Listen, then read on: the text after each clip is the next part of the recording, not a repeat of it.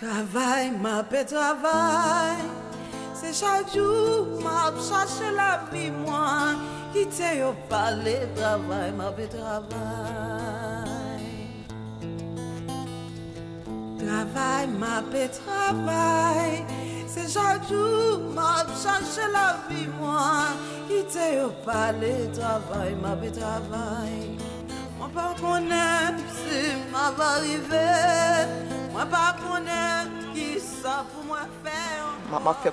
I sold things in the marketplace. I used to sell sandals. Business was not very good, so I started to sell second-hand clothes. For many people in Haiti, self-employment is the only option. More than 80% of the people do not have a job of any kind. And when there aren't jobs, you have two choices. You work for yourself or you starve. But to start and run a business, you need money. And if you don't have it, you need to borrow it.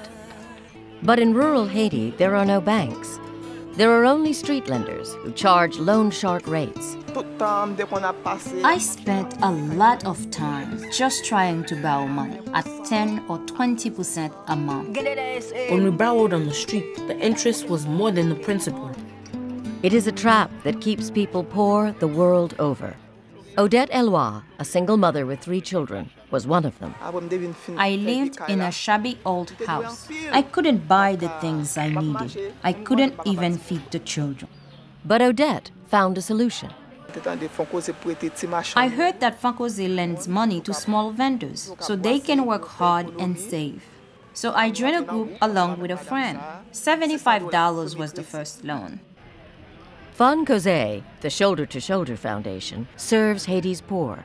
It was founded in 1994 by Father Joseph Philippe, a Spiritan priest. Its primary tool is microfinance, small loans and other financial services to support self-employment.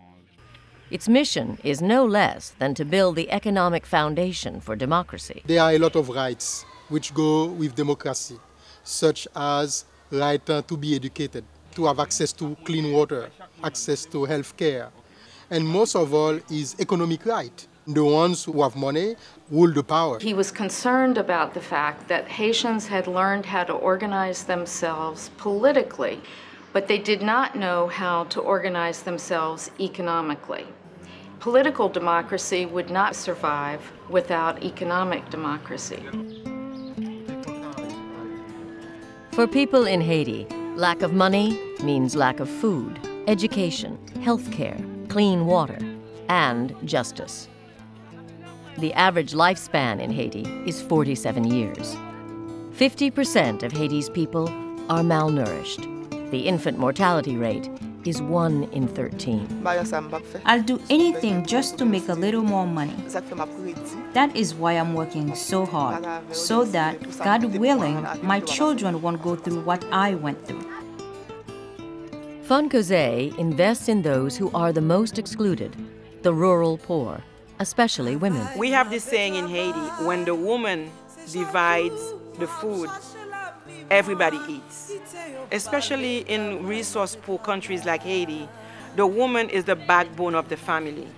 Fonkoze has tapped into this, what is arguably the most powerful force in the world, which is a mother's love of her children. Much of Haiti's economy depends on women like Odette. Small traders who move goods from cities to rural areas and from town to town. They are very hardworking women. There are some women who do at least 4 markets a week. So imagine that, walking 4 hours with your goods either on your head or on the back of a donkey. That's no small thing.